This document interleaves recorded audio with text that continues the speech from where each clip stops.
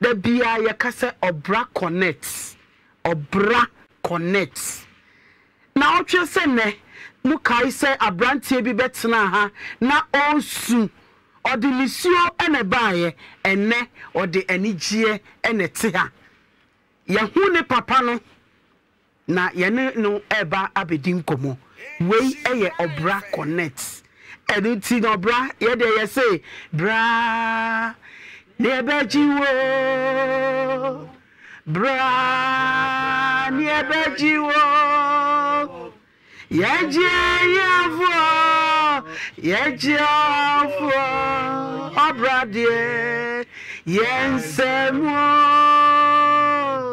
yeje yafo yeje mobronfo obra de yensemo obra yensemo oba na unsem ni sisi so na hunu ekwan a wo se wo ka wasem na e wo se yetimi wuram eboawa ye beboa akwa ise ne nu nani abrin na ye hia ne maame no okofa na ade baaye no ono ena ye ne no eye de e wo se yeye etino last week Adum TV de ye no eda Adum TV be kai mo kakra na ya toa so na ya hwe eti mekọ maame no ho Auntie Mary eti say Jacob mama and now what's the power ni ma just say oh na Jacob uni papa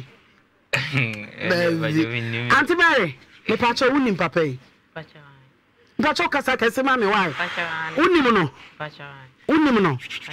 aja pacho uni mami pacho why uni ne pa uni ne say oh minimum se awadiem okay ma ye bibi atwam mpacho sa oh okay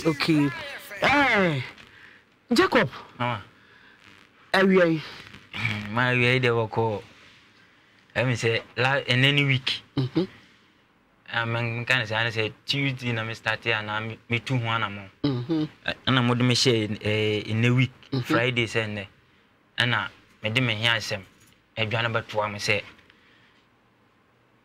me ma me di ma ba wi ase na me mi say oba nko anti me fa akola ma wi ase gise ba maka ho na we na me de badam say ba bia eduru no ma me we na emienu intino ono san ko wale be ma foforo no be ma na anye dai anje be ma ne ka kire ono na kan nya na me nyi obi me ngina obi satan na me nya ma wi ase mpo ono anu ntom no ka kire me se tama onu ko hu be ma foforo be ma ne ka kire ne se so pene dia onfa yenko ja na wofo no no mbla no no betem na che so no no pe no no mpemu sa okay ma me so di o se yoyo no so e de ko ja ono na wofo nti and last me can say mammy wan hwe me enokura ho de me enhame odo me nyini no minim say na nanom na ye so kan ni nyina na unim say unana be ma unana ba na na ye o maame no papa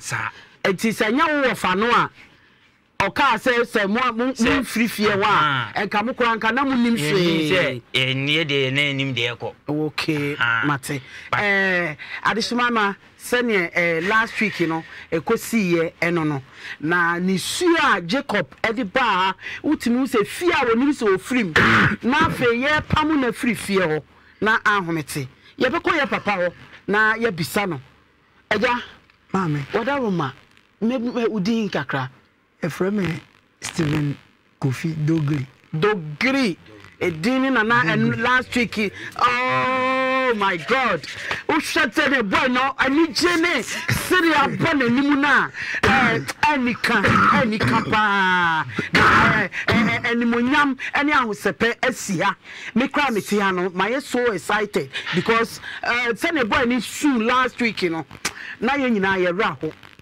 Mr. Dogri mame akwaba ya me de wadaroma awie yo mame awie de mo hu me ha bokwara em se me wo anwiaso kokofu anwiaso krom akokofu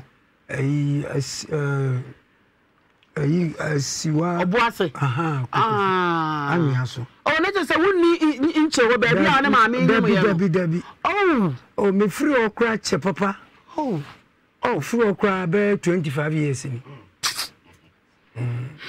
nti hona me wo ankolai abra ode mama na enwie nansa na ekira enwane na bone to fama ekire mai yo asem ni se mene mami na yeko school na me classmate no o classmate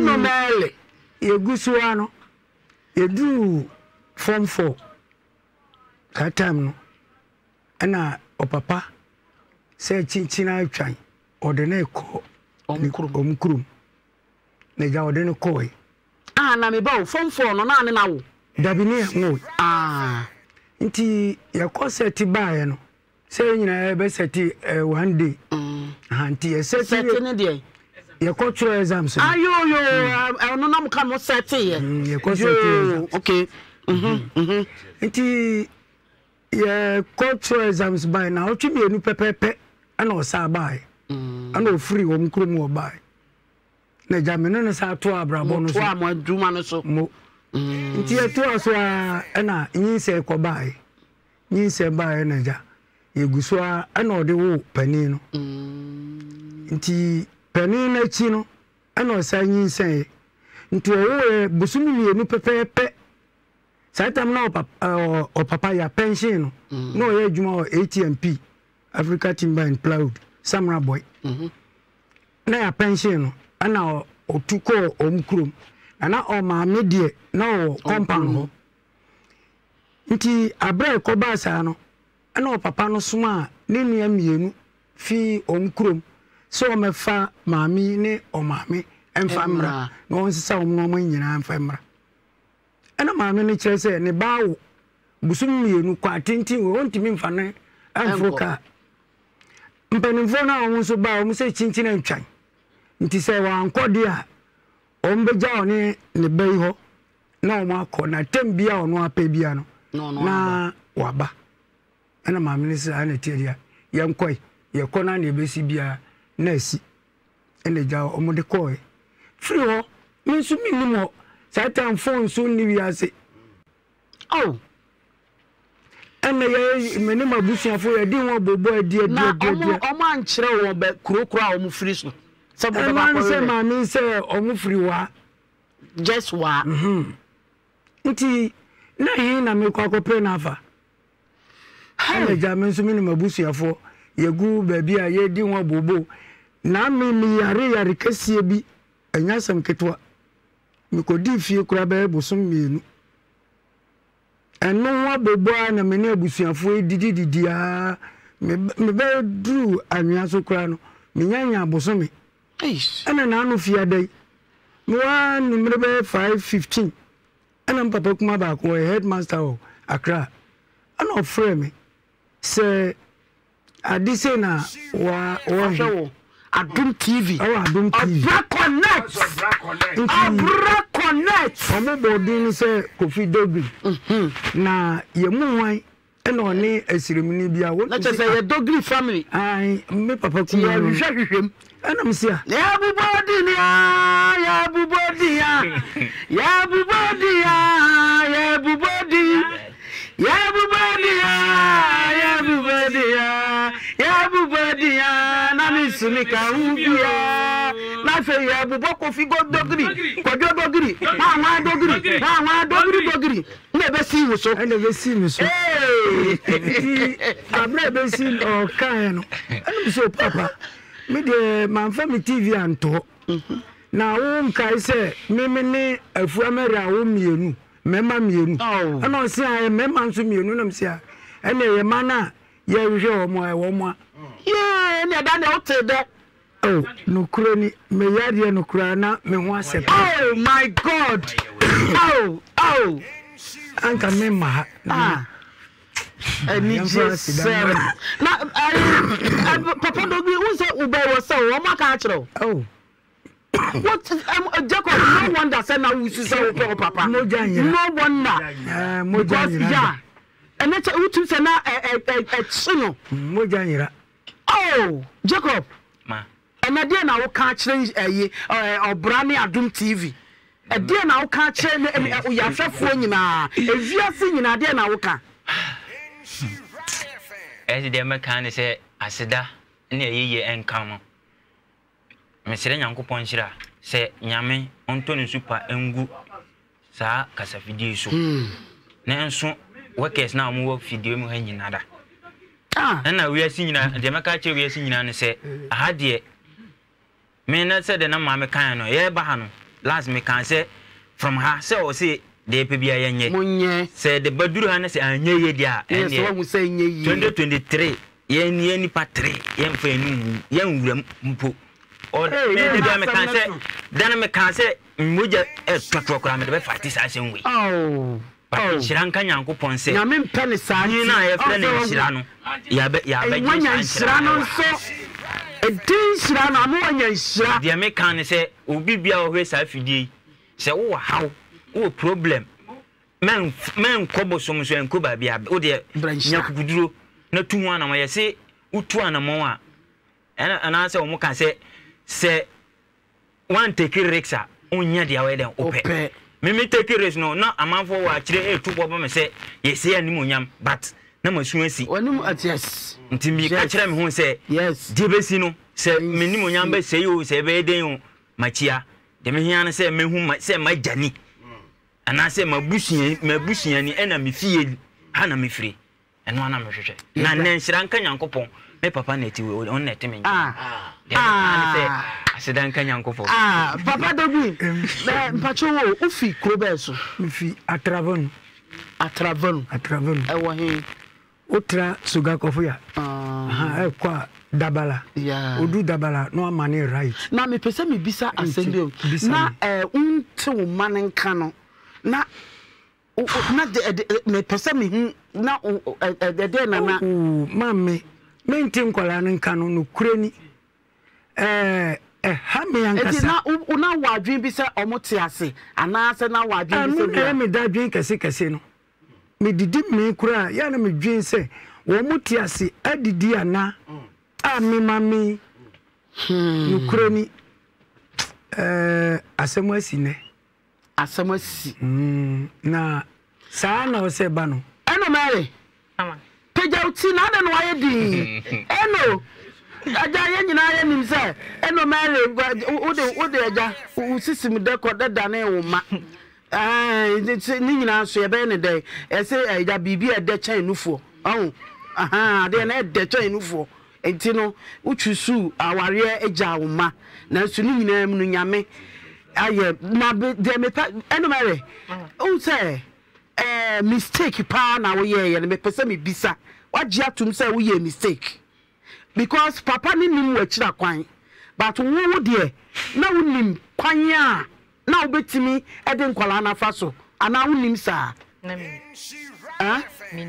unim na unim wo say wo na wo betimi atu anamon because wo o say da no ba ne ba no ka kire wo say wa wo ni papa wo no mienu waduane asa 2023 mu 20 na uni say oba ne kansa no na edi adwene na wodwene eno Mary serious me person na me pebidi ya futu oba tan a wawo obedi o kire o se kire ne papa untimi nkire e won na wode ma wo no na se na wo ho ye wo na me ye me hihye me de na o yam hihye peja uti na me na o kasa temani me saka letter no na bisa ni panse ho na de be no say me ma mienu ena de bae into o kasa me ma mienu na we wo kumase ha nti minim sa wa ba ha na asese do ye na mji letter na mde ma me baka akire no se wonti ano na on kam asem tem wonti ano say o mo se fiara we se me hia no see you Johanna me kobo obesia me ba wo asem na me bisa ono me say oba no o threaten o she wo sese wa hu ne papa oni waduane asa eno no o sen na ho ye wo o kan na me nanim kasa na me hwehwe me enti papa bi frɛ me onso ya ngunani ye ne neto mu firi Togo nti o frɛ me kan se nyina kyerɛ me no se me de me nkɔ na am se mekɔ nti o mo hokra na mgi iska no nti ade akye na me dware ye na eno mere me ba enye kwan afa so a wo ba na wo adwen bi se enkwala no omo hu omo papa da sa na me hu no me boa no kra de so wan fa mama ha de a nka me kyerɛ o mo kwan adentia nye bibia no adentia eno mere ya ka no nkwala no wakoje omo akopa wo ukunu awale ene wo ma enjoy akoja nkwala no na wonu wankasa wususu onua ba matimi apam wo mo afra busuam wo sa wa akukuduro bie wa no se na wo mpese wo be kire wo mo edi entia asa me ba ye no bia ampe ma kira kwan na we kura na bia nim sa menyim ena me okay obi ampe wo kira kwan se papa iti afidikase yisu se anyame a wo kira no mu krom ba bia mo ko ne ba bia wo fi na wa no kire ne ba bi kro oduru wa na wo so wo we no mele o consider sa mpacho da bi mpacho what in yemi kai ufiri wa maybe wa yenye kro ba ko enti no obeye den no obehwehwe wo wa enti no sana wo ye wadwen se wo pese nkola no hu wo mo papa enka wo na obetu na mo akokro mu ho for all these years nkola yi panyina no enam se wa ye wadwen se o mo hu papa no enu nti wo so wa anya wadwen o se so mo ye oboni anka wa na wa ye ho hwe mema kantinka mienu na no hwe me na Jacob ya wa ha wonya wo twade nka wa bete wafono abete ni yanka mane de gba ku se wa bodwe ha na nka wo ade ya de nyame ase minimiye se Jacob nani agiye na adishman ma owura na odi wo mo baaye no mi ra me pa chobra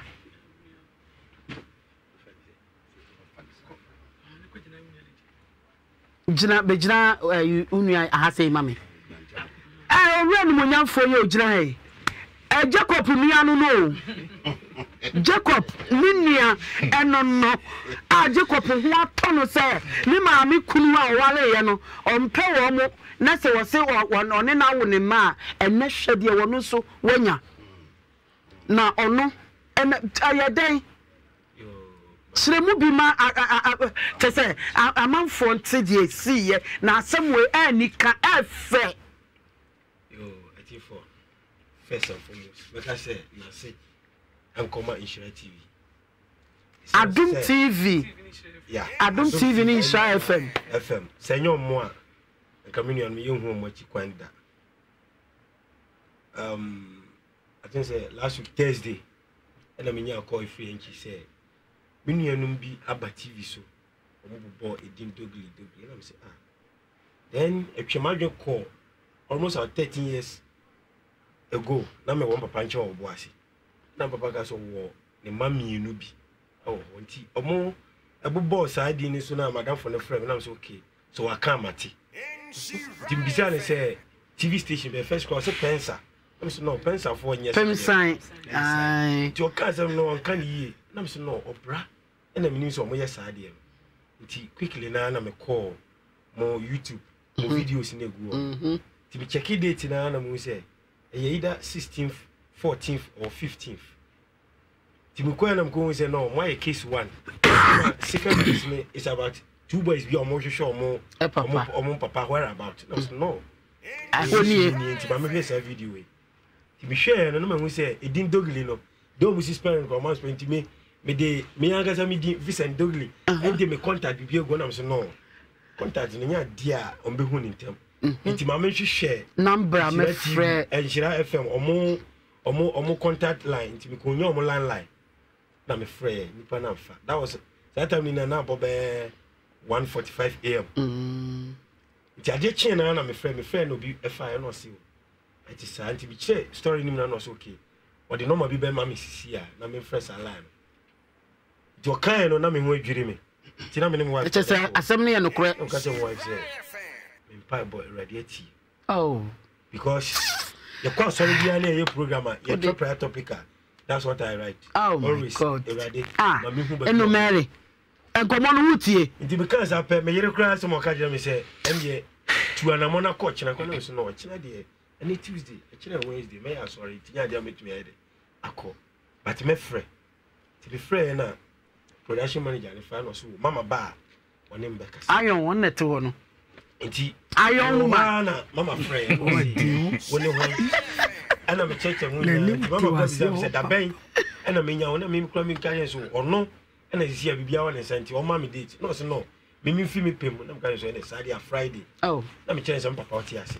Na kwan bia so me de ne be den. Yeah. Enti quickly na me friend papa na bizan say ne ho te se na bia na ekọ. No so bibia anko na me say papa. Ontere. Because no no ga jira me say ni ne nana. Enya o ne papa ye me nana. A friend say Mranti bi hwe no TV so de. One of guys on from nana no mama na me friend no. I'm from nana guys on monto mbo na me research. Oh. I the friend nana so banya. What a beautiful Friday. Yeah, a baby or more. Ti pese mi tu ana mo na me kwa de be si bia me mo so ayede. Ati. Ti be ni mama ka say ka say emra Friday my friend papa ka say papa. Since you to. We are bo. Oh. Misrew. Oh.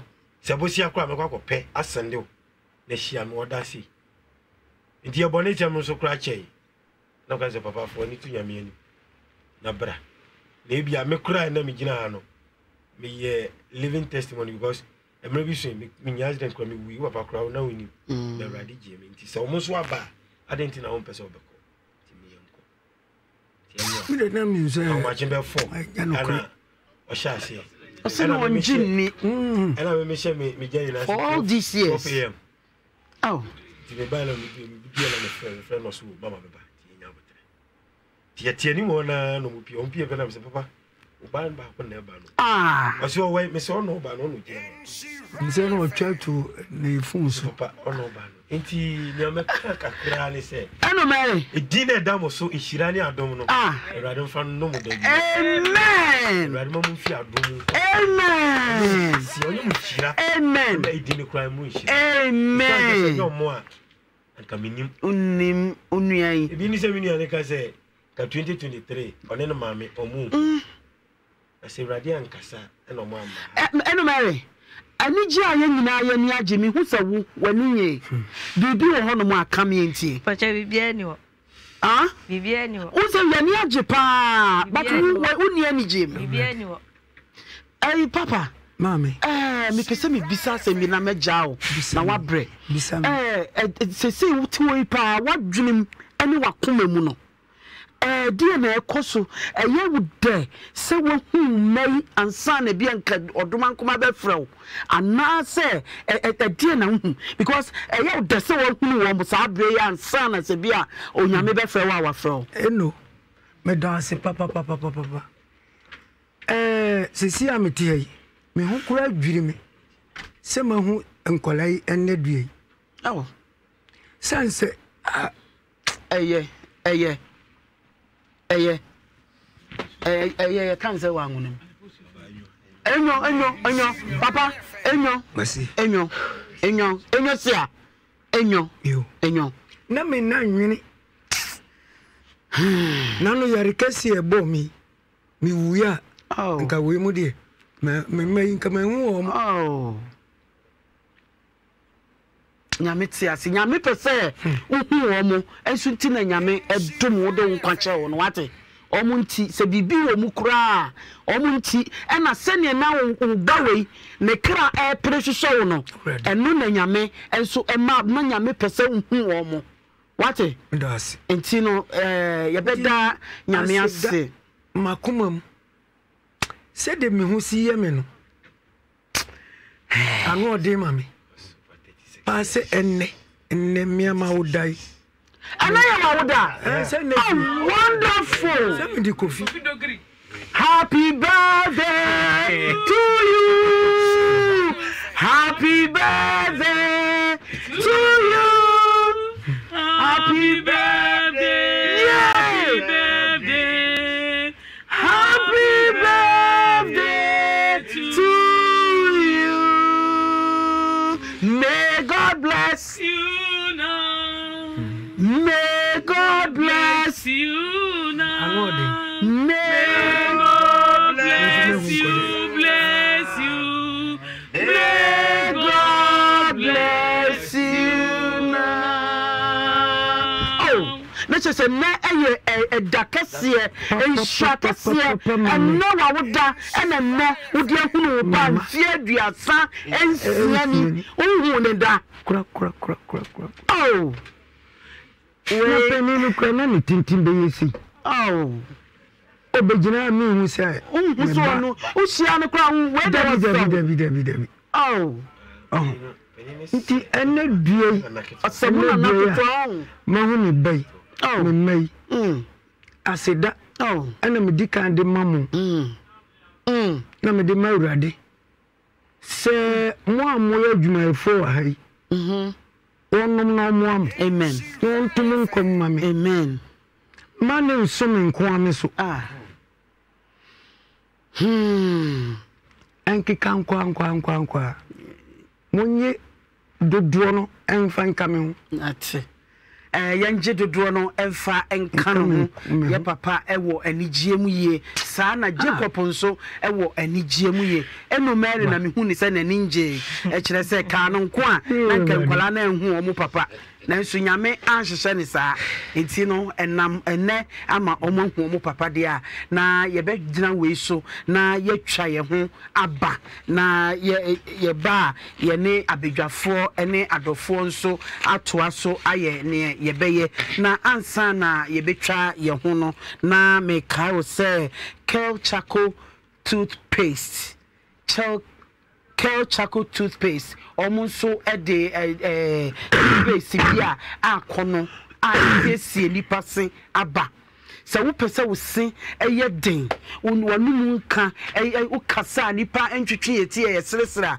yusu Kel Chaco toothpaste eno enema nipa wonum etin enka papa wo sen ma wo sen ye den wo sen achi nam no esiesie emamu eye niema bebre na wo yusu Kel Chaco toothpaste a wan kasa udru nipam na wo kasa wo te wo ho se wo kasa na sanso no mo de Kel Kids ayi so aba eno so nkwara no omuso ubomodia na ode tete ho no na ye de brodua ena na ye eno mu de chako no aye ama na ye kama enti no ye momodia na enyisu ma ye ma ankwala nkete no first ne de gislin ena ye ena wubetimi de toothpaste ato asawa so enkwala ni se no na ode afefa wo manum emu ye de fim eti se esichire enti ode ma akwala no ni ode twitwi ni se na akwala bia ni beje ho enam ne sent no enti no momoden na yemfa